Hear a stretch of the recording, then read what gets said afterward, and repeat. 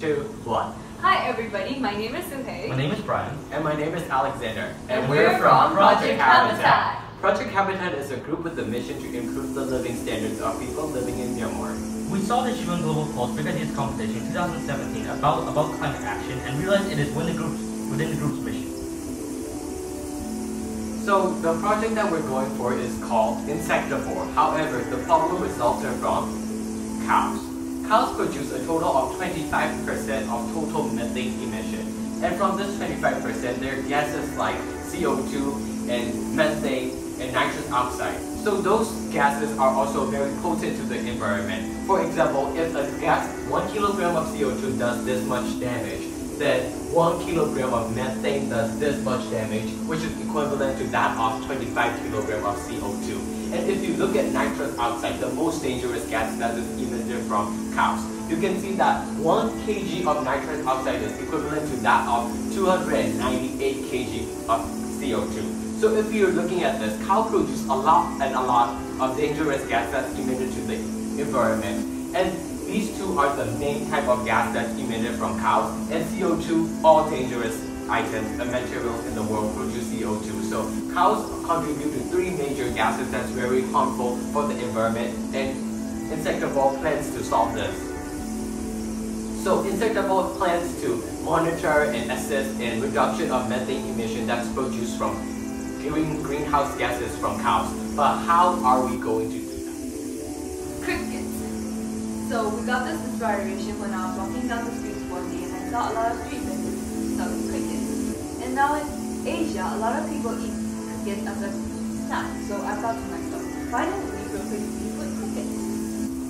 Now you might not think of much of crickets, but they're actually really cheap and also have a lot of protein in them, and they produce far less methane than cows would ever do. So by keeping track and lowering consumption while encouraging insect consumption, we can monitor and assist in the reduction of methane emissions produced by cows. Here, beef and chickens produce far less protein than crickets. Crickets obviously have more protein than cows, but did you also know that crickets produce 80 times less methane than cattle? That's amazing, but that's not it. Crickets also need less amount of feed than any other animals to produce the same amount of meat. Now, you might think, oh, crickets are disgusting and I don't want to eat them, but that's not true. Crickets can get really tasty if you know how to cook them well and clean them well. As you can see here, crickets only need 1,700 grams of feed to make 1 kilogram of meat, whereas cows need 10,000 grams of feed to make 1 kilogram of meat. Cows need 2,500 gallons of water to produce 1 kilogram of meat, whereas crickets only need 1 gallon. So by substituting cows with crickets, we can save a lot of idea of substituting it with insects. Insects only create 1 gram of greenhouse gases per kilogram of meat, whereas cows produce 2,800 grams of greenhouse gases per kilogram. So to sum it all up, the reason why we want to eat crickets instead of cows is because it produces less methane, and we need less water and less feed to make the food, and we have more protein. How is the app supposed to work anyway? The app utilizes something called a nutritional calculator in order to determine how much protein is eaten from crickets. In the beginning, users will input their body info such as their weight, their height, and their gender in order to determine their daily required protein intake, using stats provided by certified nutritionists. Then, users will input the type of insect they ate that day and how much of it. Afterwards, the calculator interprets the data and tells you how much protein you got from the cricket you ate that day, and will also tell you how much beef would have the same protein equivalent of those crickets you just ate.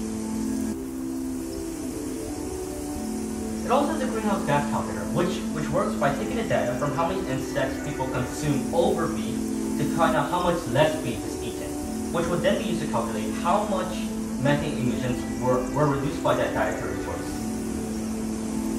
For example, an average cow can produce 70 to 120 kilograms of methane per year. So for every kilogram of beef not eaten, assuming that the cow lives 2 years, 20 kilograms of methane is prevented from being produced and entering the atmosphere. Other features. You can just get back to the wall. Okay, I'll cut that and then I'll restart. Okay, go. The app will have some other features, such as a recipe tab, which will provide links to recipe websites, which will provide step-by-step instructions for the preparation of different types of insects. It will also contain a map that shows the location of nearby shops that sell insects for consumption, and will also include all sorts of data about the shops, such as their price ranges, their opening hours, and their ratings. Now we're going to talk about getting data and the type of data that's involved in this application. The first type of data is public data, and it is the protein recommendation that we provide to all of our users who uses the application. And this data will be gathered from public nutritionists depending on their weight, height, and age. The protein recommendations will vary accordingly. And this is shared to all of our users. And the next type of data is crowdsourced data. Crowdsourced data is the data that we'll gather from all of our users. So the data involves how many grams of insect they have eaten as an alternative instead of cows.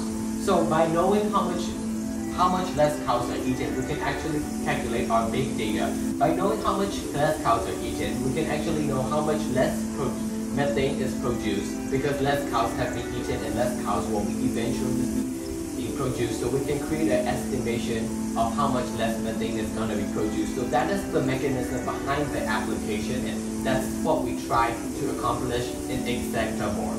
And by getting all these data, what is our solution? So our solution is for government and non-government agencies to impose tax on cow-related industry, either reducing or increasing it depending on the market.